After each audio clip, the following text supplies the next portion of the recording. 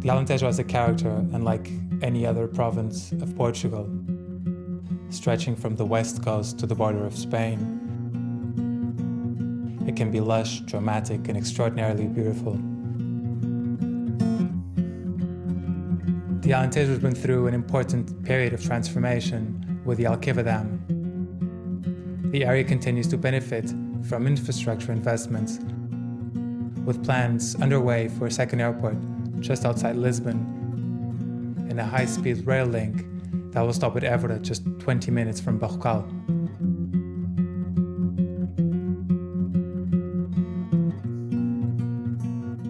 This is one of the biggest dams of the world. It's the third biggest on the world, the biggest in Europe. Basically, to have a notion of the dimensions of this lake, from Juremanha until Alqueva, we have more or less 100 kilometers cruisable with the boat on the middle of the river. If we make a drawing all around the lake, all the little rivers, all the little entrances, we can measure up to 1,150 kilometers of waterline, which is more than the Portuguese coast. Well, we started with a small boat, and we used to do trips, and we needed to take more people, and we love sailing. So we were looking, we saw the Portuguese from the river sailing boats, we saw the Nile boats, we saw some Indian boats we were looking, and then we found this boat in Holland, and it's a traditional cargo boat from the channels. Water is life, because now the fishermen can fish again. Now there's the boats, we can go cruise on the boat, we can go swimming, we can go, I don't know, water skiing, sailing, windsurf. There's all kind of activities that now are possible. Conciliei sonho, que era vir para o Alentejo e trabalhar com cavalos.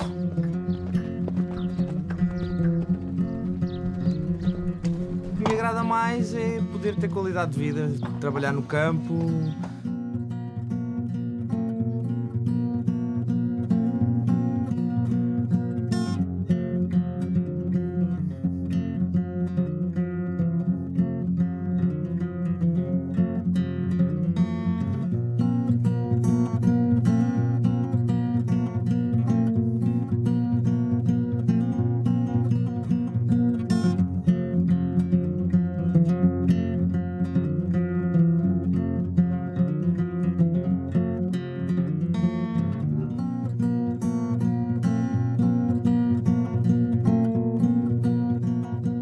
José Gaspar Velho, na olaria sou conhecido por Mestre Velhinho. A olaria há 62 anos, comecei com 11 anos e tenho 73 atualmente, faço 74 em setembro.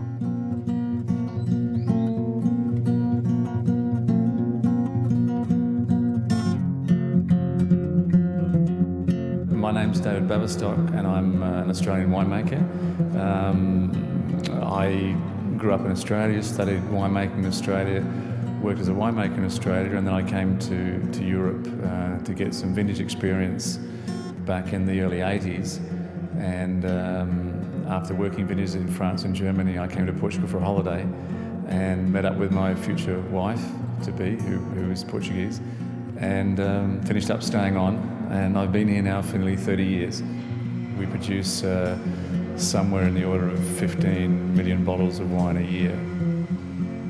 The positive aspects about the Alentejo for growing grapes and making wine have to do with the very consistent climate that we have here. So that means you can make very good wines every year. In the cooler years, we make exceptional wines, and every year we make very good wines, and that's the strength of the Alentejo.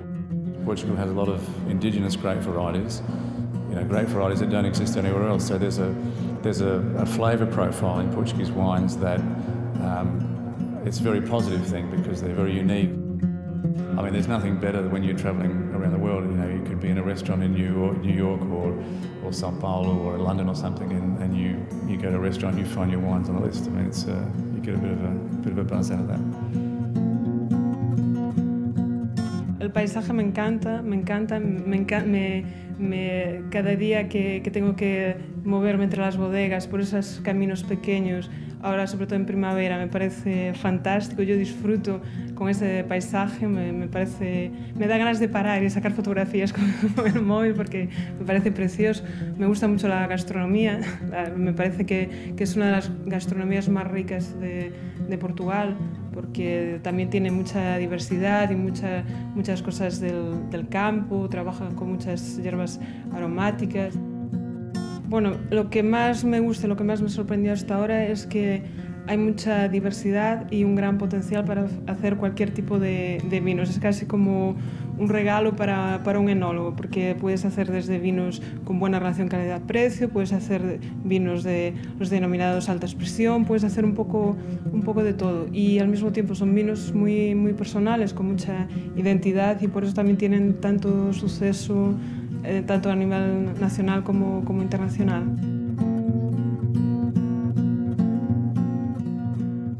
Why people come here is for the peace. It's the peace that you feel when you get here. Yeah? Easygoing, no rush, no. And then you add up some food, some water, some wine, some olive oil, some olives, and you add it all, and you feel good.